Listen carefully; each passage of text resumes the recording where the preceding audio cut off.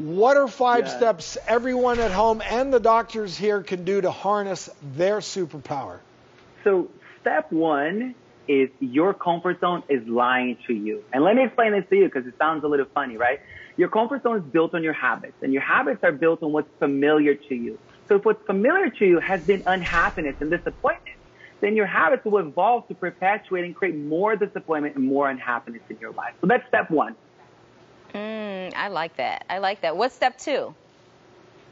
Step 2 is weed out the garden. I want you to think about your life like a garden, and you are the master botanist of your life.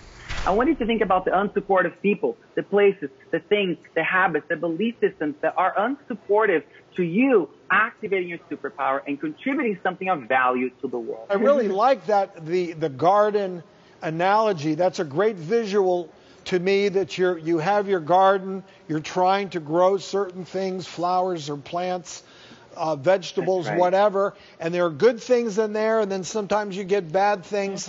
We can do the same thing with our lives. I like it. What do you mean when you say hurt people hurt people? That's right. So that's step 3, right? Hurt people hurt people. It's when we've looked at step 1 and 2, we realize that perhaps we've lived a life that we've been very self-destructive. We've been harming ourselves, and when we harm ourselves, we're unintentionally harming other people. So this step is a vital step to healing. It's a vital step for you to activate your innate superpowers. This step is about forgiveness. It's about saying, I forgive myself for the ways that I've lived, and please forgive me for the harm I've created, I've caused you, and then forgiving those who've caused you harm. This is this last part is the one that I hear from my students having the hardest time. They're like, I don't want to forgive them. They've caused me pain. I don't want to forgive them. And remember that forgiving them who've caused you pain is a gift to yourself. So that's step 3. And in step 4, you say, get curious. That's right.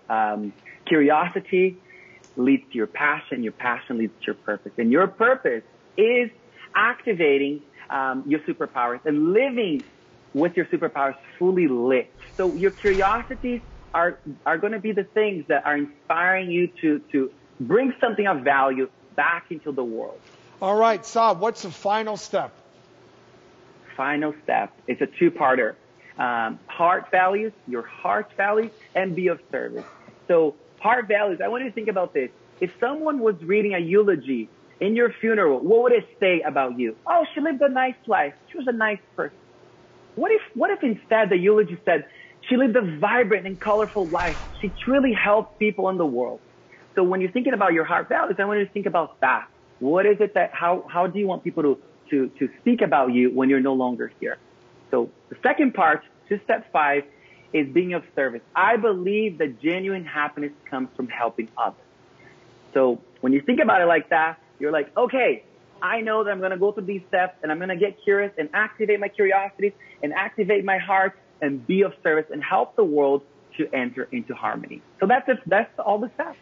Well, Sah, you got it. You are spiritually sassy. He's a sassy guy, but you can tell what's going on deep inside there. Thank you. Listen, to learn more on how to harness your superpowers, go to thedoctorstv.com.